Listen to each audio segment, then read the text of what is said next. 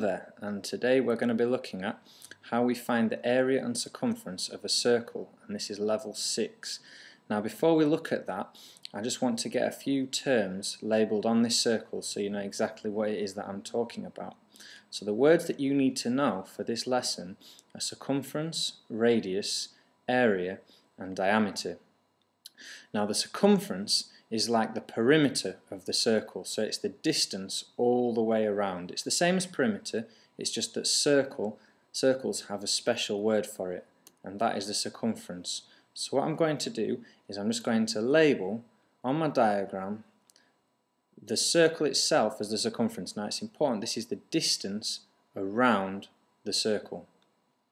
The next word I want to look at is this word, the radius.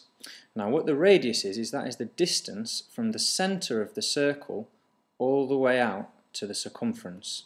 So I'm just going to label this radius here, and that is the distance again from the centre of the circle to the circumference. Now area, like in all shapes, is the space occupied inside the shape itself. So I'm just going to drag the word area inside my shape, and that just shows that this is the whole space inside the circle. And finally, this word diameter, that's the distance from one side of the circle all the way to the other side of the circle, but it must go through the centre. So I'm just going to drag this diameter to label there. So this is the distance all the way across, and it must go through the centre of the circle. Now the diameter, if this distance here is the radius from the centre to the circumference, and this distance here is also the radius, you can get the diameter by just doubling the radius. Now for all circles, the following is true.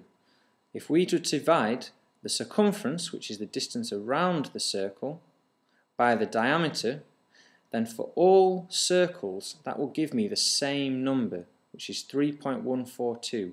And that's a decimal, it carries on forever and ever. Now just to shorten this, it's given a Greek letter called pi, and this pi is something that we're going to use today to find both the area and the circumference of a circle. So moving on, I'm going to go through how we find the circumference of a circle using the diameter, and it's given by this formula here. This is something that you have to know. Okay? Circumference is pi times the diameter, and you can shorten that to C is pi d, pi times the diameter. So whatever the diameter is, if we multiply it by this symbol pi, which is the same as 3.142, and we multiply that number by the diameter, it will give me the circumference.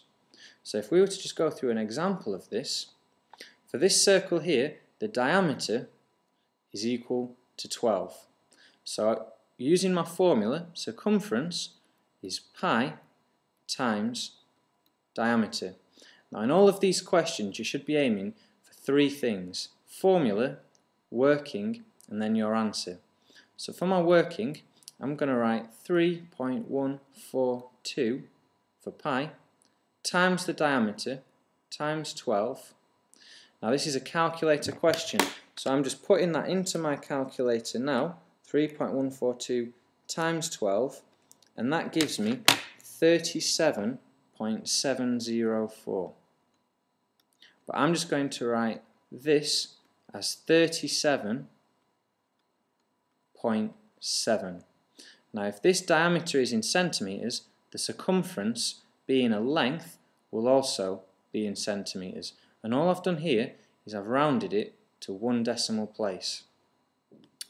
The difference with this second question here is that you're not given the diameter, you're given the radius.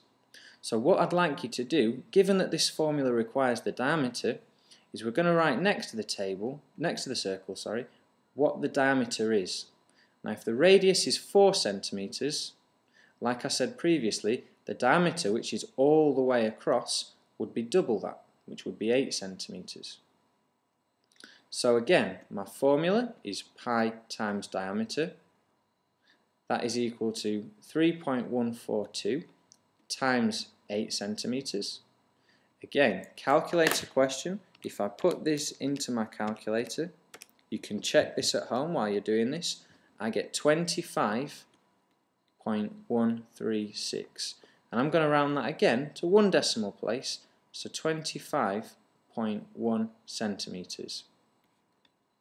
Now the question will specify whether they want it to one decimal place or two decimal places or three significant figures.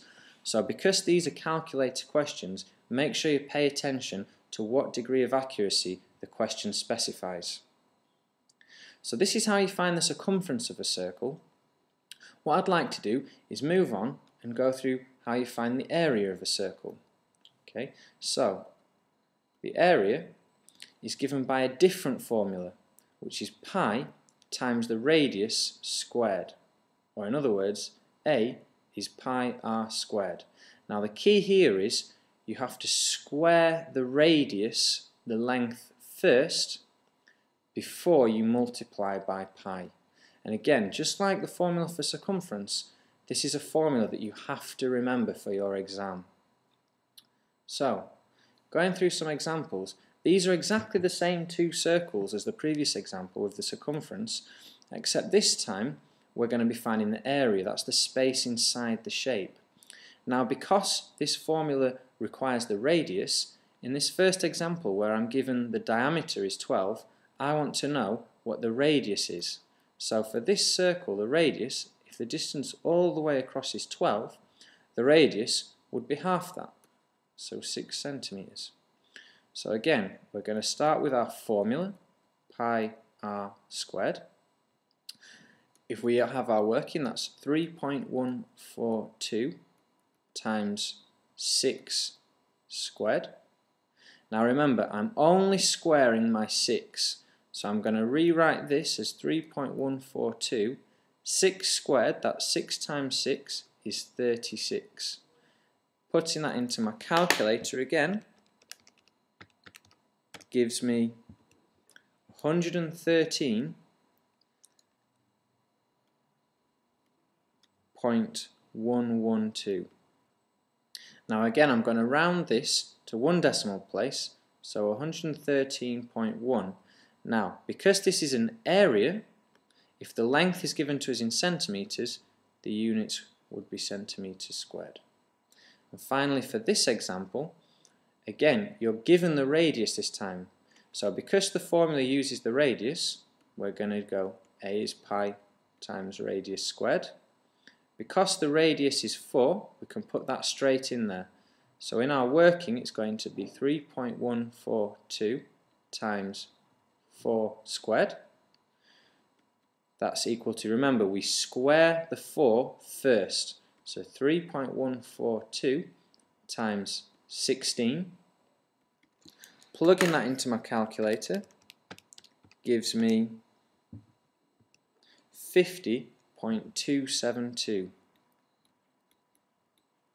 And again, just in these examples, I'm going to round to one decimal place. That would be 50.3.